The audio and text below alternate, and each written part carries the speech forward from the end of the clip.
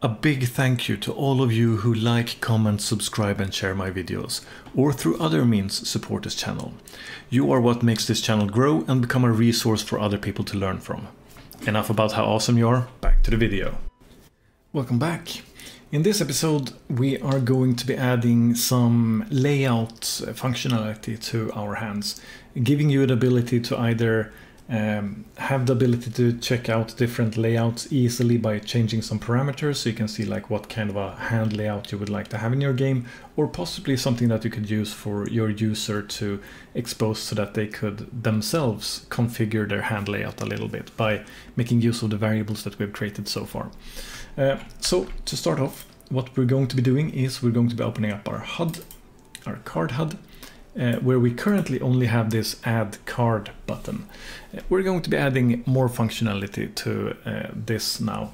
So starting off, we have a vertical box here where we have a card button inside of it with its text.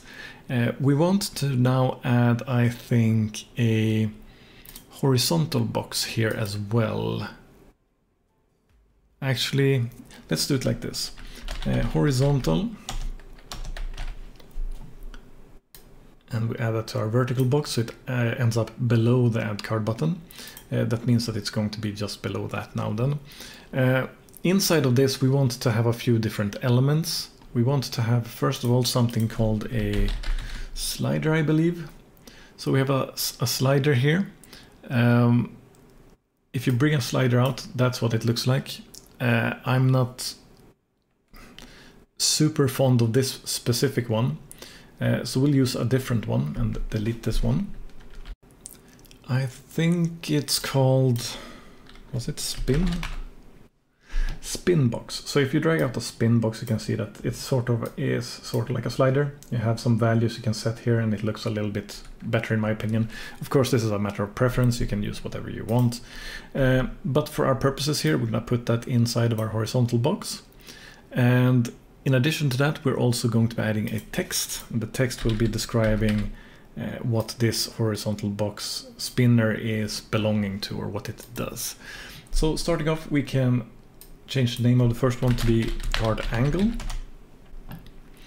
And the values for the spin box here, you can see that it has a value, a preset value. We could have something like, I don't know, 1.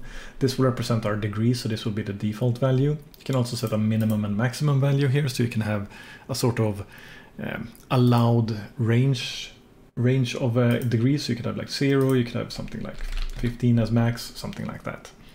Just something so you have like a range to move in between. We can already see that the actual spin box itself is getting very small amounts of space here, so we might want to increase our width of our vertical box here. So instead of size 100, maybe we want 600, something like that, I guess. And then that doesn't show very much so far, but if we go in here, let's see here. Our elements don't take up a whole lot of space right now, so if we remove size to content, yeah, there we go, we should be getting that amount of space in the width. The horizontal box here is claiming to take up all of the space when it comes to horizontal space here. We want to change, we don't want to fill vertically, we want to top align this, I believe will be better. And when it comes to the individual parts inside of it, in the spin box and the angle, we want to make sure that they take up as much space as they can. So we essentially give them like half of it each. So clicking in fill in both of these will make them try to fight for the space that they have. So if we have it just on the spin box, it will take up all the space except for what's needed for the text. But if we give the text fill as well, they'll get 50-50 here. And yeah, I think that this looks fine for us. So we might want to create a few more of these. So we'll just right click and duplicate. And duplicate. Duplicate. think maybe we'll need 6 or 7 or something like that. So we have a few duplicated here now. Let's see, we have 1, 2, 3, 4, 5, 6. So let's make the second one, not say card angle, but instead say peak x displacement. So this will be the text that, or the values that are controlling how much we're moving our rightmost hand parts of our cards to decide to be able to read the card. As a default value for the spin box, we can put something, I don't know, maybe 250 or something like that might be reasonable. Let's give it a minimum and maximum range of 0 to 500 perhaps. Let's open up another one, change the text to be peak y displacement. So this will be just like the other one. It will be what drives our vertical values. We can set this to have a default value of, since we want it to go upwards, we'll have a minus 100, which means that our minimum value needs to be below that as well. So minus 200 to 0 might be a reasonable value. And then we want to get this part, and we want to rename this part and say arc height. So this will correspond to our values for the height changes that we had depending on how far it is from the center of the hand. So we'll give it an initial value of, I don't know, maybe 0, and give it from 0 to 50. Something like that. The second to last one we can call the, we have card spacing left, so we can use that one. Card spacing currently we had set to something, I don't know, maybe 100 or something, but we can try something smaller, 50, and allow something 50 to maybe, I don't know, 200, so you have some range there. These are of course values that you can arrange how you feel make more sense for you. We can fill another one for animation speed, and this value we can, I think we had as default 10. We can set it somewhere in the range of 0 to 50 maybe, something like that. Yeah, so now we're essentially going to be binding these things to be able to control the values that we have as variables in our code for our card hand. So we will be using the card HUD to communicate to the card hand widget, sending through its information to it as it is being changed over here. To do that, we need to go to each of these elements and say that we want to have our on value changed event happening. So now we have the one on the spin box. Before we actually do this, let's go back to the designer. Let's make sure we have some better names here. So this spin box we can call the card angle spin box, and the next one peak x spin box. That's turned out to be a little bit duplicated. I tend to want to have the type in the variable name sometimes, just to be able to see what it is from the variable side. So this will be the peak y spin box. You can choose different names than this if you want to, of course. Arc height spin box. And card spacing spin box.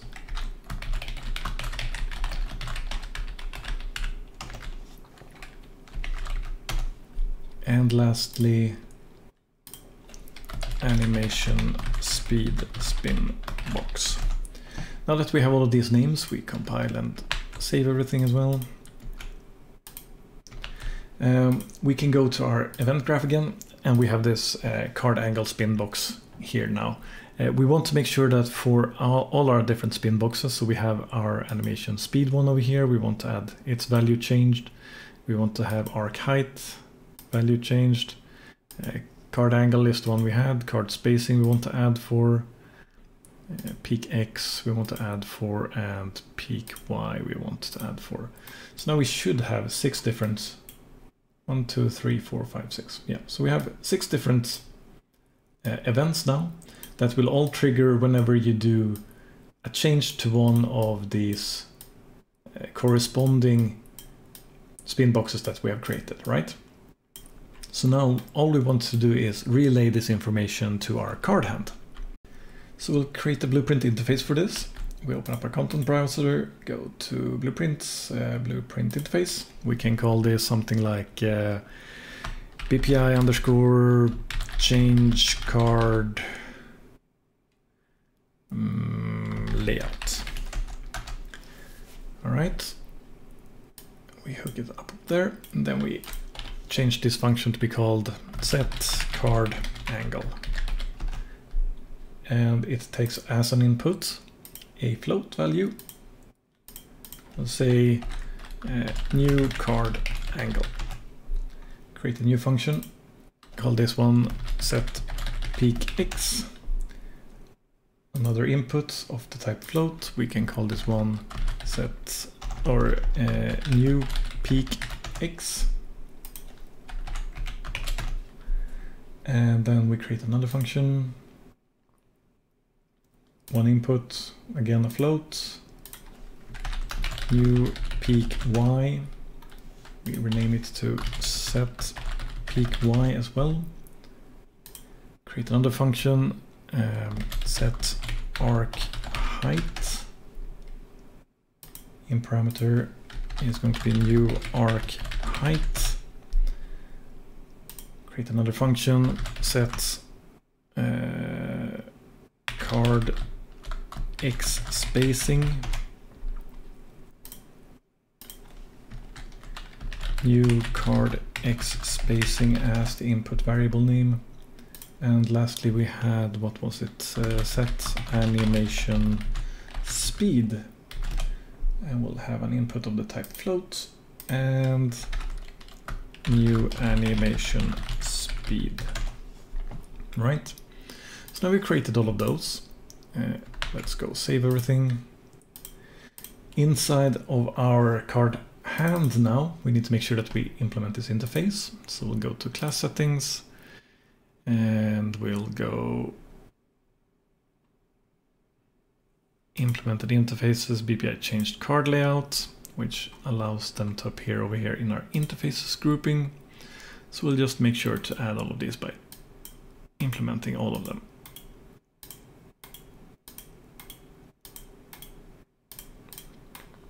Okay, so animation speed, we should have a variable for. There we go. So we set the animation speed to be this value. Card spacing, we have over here.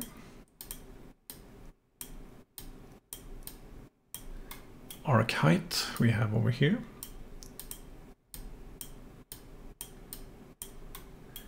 Peak X is our card X displacement. Actually, this one was the Y one, so we'll do the X one over here. Then we'll do the Y one and set that one over here. And lastly, we have the card angle. Like so. Okay, so now we're communicating that information to our card hand as well. We are not yet sending this information, however, so we'll go back to our card HUD and make sure that we get a reference to our card hand widget, and we'll say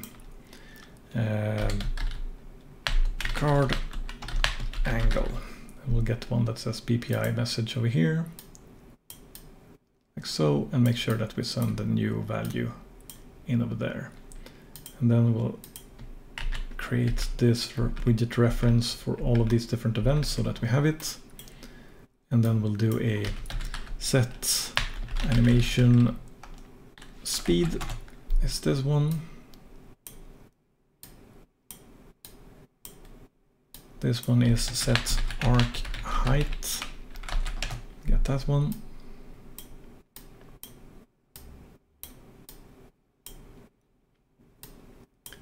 And this one is the set card spacing.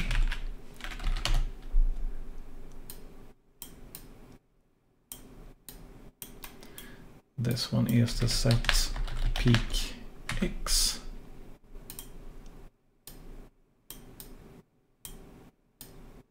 And this one is the set peak Y.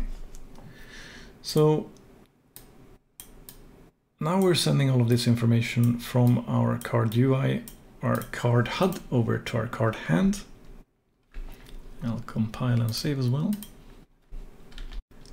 But the only thing that's left now is if we go to our card hand, we are getting the information, but we are not acting upon it. Because again, we're setting this information, but we're not actually updating our card positions. So we'll do an update card positions after each of these messages that we're getting. Because we need to recalculate how our hand looks like if we have changed the angle, for example, for it to take place and actually be visually represented by a card hand. Alright, so let's take a look at what we have created done so far.